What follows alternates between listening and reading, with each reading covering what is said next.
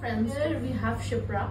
She is a regional manager from our York St. John University, and she will assist us with all the inquiries regarding the inquiries, admission process and everything. So Shipra, as a new student, there are many questions in mind of a student, like how I'll take the first step towards the university, because it's one of the esteemed university and everyone wants to apply. So can you just tell me, like, if I want to first inquire, how I will go forward for this? Hi, thank you Tanushri for this warm welcome and introduction of mine. So regarding the inquiry and the enrollment bit, what candidate can do, they can either apply directly on the university website or our email ID and Skype link, and then our team members will further assist them and guide them with a suitable procedure. Okay, what is the admission process? Admission process where once we get the inquiry, we provide the candidate with the list of the documentation we need to assess them actually.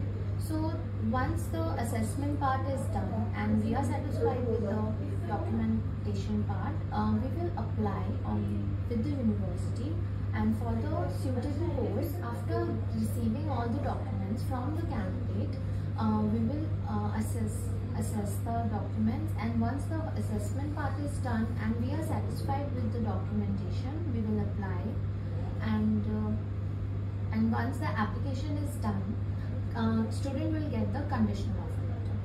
Okay, Shipra, like I have one question. Like once the student received the conditional offer letter, so what is the next step the student has to do?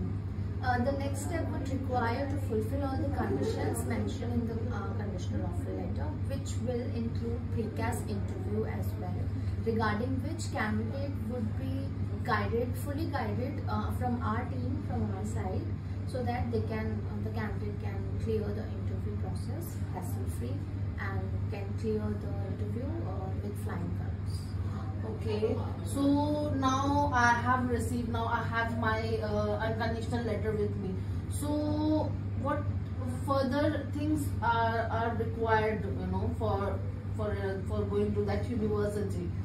Once you get the unconditional offer letter, you would require to provide us the documents regarding CAS, which include your bank statement and your TB test and your fee receipt. Okay, Shipra, so now I have the unconditional letter also with me. So what I have to do further from my end? So now to secure your seat, you have to submit your fee, tuition fee. Either you can pay 50% or full payment of fee. That depends totally on you. So that you can secure your seat with our university, and also so that we can proceed ahead with the CAS procedure. Okay, so can you tell me, like, for our students, like what are the documents required for the CAS? Yeah, sure. So for the CAS, we would require your bank statement, your bank maintenance letter, your TB test and the final fee receipt, so that we can apply your CAS and you can get your CAS and you can confirm your studies regarding this. Okay, so now I think I have everything with me. Okay, my unconditional letter, my CAS. So now the visa part is left, I guess. So can you tell me, like, who will assist me for the visa? Yeah, because sure. I know the student is residing in Pakistan. So so how you will help me for that?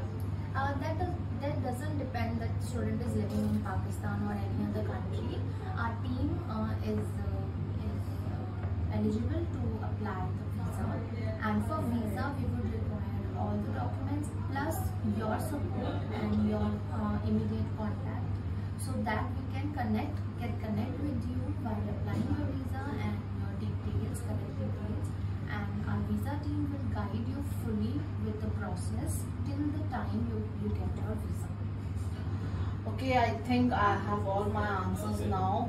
So thank you, Shipra, for informative interview. I think this will help a lot for the students of Pakistan. But yeah, if you have further inquiries and you want to know more for this, I request you to please contact directly on the email ID mentioned below. Thank you.